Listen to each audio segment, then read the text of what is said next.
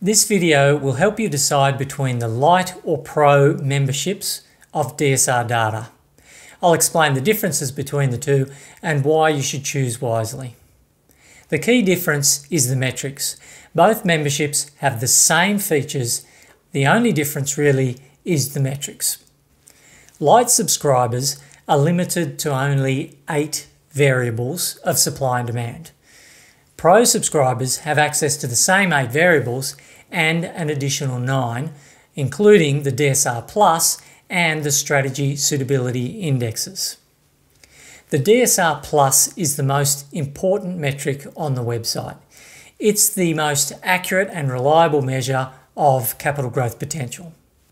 The strategy suitability indexes come in handy when you have a strategy that differs from the ordinary buy and hold, for example, a Reno flip, or if you're chasing high cash flow properties where you want a high yield and low vacancy rate, as well as some good capital growth too. For more info about the statistics, go to the services page and you'll see a link there for the statistics page. The real benefit of a Pro membership is getting access to the demand to supply ratio version 2, or DSR Plus for short. It's the most accurate and reliable measure of capital growth potential. Lite members have access to DSR version 1. It's Pro members who get access to DSR version 2. There's a video that I created that compares the difference between the basic DSR and the DSR Plus. You'll find a link to that video on the help page. It's well worth a look. Let me summarise that video. The table on the right shows how much better off you would be choosing a suburb based on the DSR Plus compared to a suburb based on the basic DSR.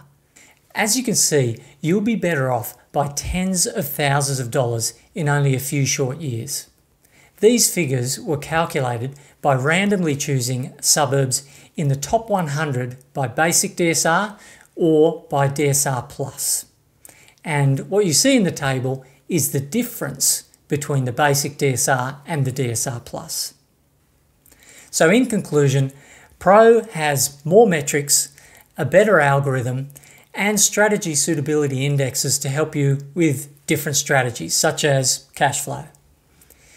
Even if Lite were free, you'd save yourself a few $100s, but you'd be worse off after a few years by tens of thousands of dollars. So when you're choosing, go Pro.